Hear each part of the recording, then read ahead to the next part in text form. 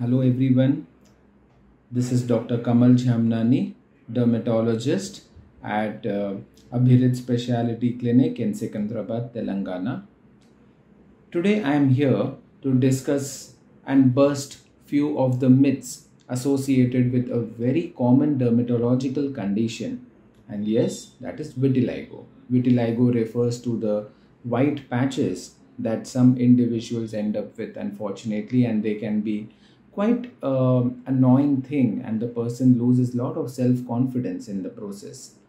And over the years, over the ages, there have been so many myths associated with vitiligo that we tend to believe many of them. And so let's discuss few of the myths and associated with vitiligo. And I'm here to help break those myths and explain to you the science behind them. One of the commonest things the patients complain is one person has vitiligo, and coming in contact with that person will also give rise to vitiligo to me. That is, vitiligo is contagious. Now, I would like to clearly state that, see, contagious things are usually infections. Vitiligo is not an infection. It is an immune-mediated condition wherein the melanocytes or the pigment producing cells are not able to function well. So there is absolutely no chance that being in contact with the vitiligo patient can transmit the vitiligo to another person. The other things that that patients usually ask is it totally curable? So, well, I would say it is treatable. So the difference between the word curable and treatable is like how infections can get totally cured by using antibiotics or antifungals, they can get cured. But here we are able to treat them, thereby we are able to reduce or arrest their progression, we are able to improve the patches. But if you ask me, is it 100% curable? I mean that the person will never ever get vitiligo again? Well, that's a tricky question. It's difficult. So that way I would say it's not curable, but it's treatable. And not just with allopathy. It is not totally curable even with the other forms of medications like homeopathy and Ayurveda and all. Yes, there are definite treatments to treat it. Yeah. Then there is a common myth that vitiligo happens only in dark-skinned individuals. So, but again, this is a very common myth. It's only that in dark-skinned individuals, it's more noticeable when compared to those with fair skin.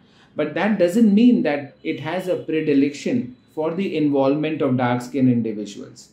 So that's again a very common myth. The other thing, very commonly they say that vitiligo happens after eating certain food product of dark-skinned individuals. So that's again a very common myth.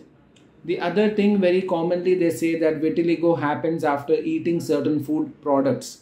Like according to the traditional ways of eating, it is said that anything which is quite sour or consuming milk on a regular basis, or after drinking milk, consuming certain food items and all, that makes a person more likely to get vitiligo. Again, that's of questionable value because there is no such scientific evidence to prove any association with diet and vitiligo, because it's an autoimmune condition. It's something to do with your immune system. Yeah.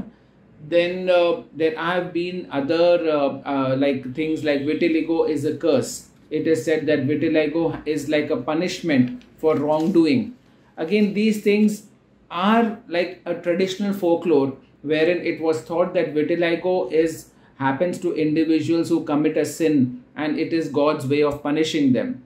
Again, that's absolutely a myth and there is no scientific basis. It is like not at all related to any of those. It's pure science that when a person has got immunity disorder, that kind of impacts their melanocyte function, and that in turn leads to the development of these white patches. Then quite often vitiligo patients are looked down upon. They are considered to be less in terms of physical and mental strength. So that's a very wrongdoing, and there is absolutely no connection between the mental well-being, physical well-being and vitiligo.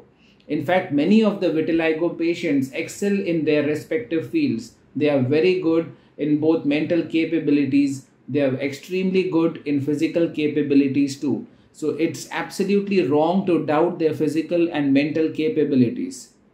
Then there is also certain theories that say sun damage causes vitiligo. Again, not at all.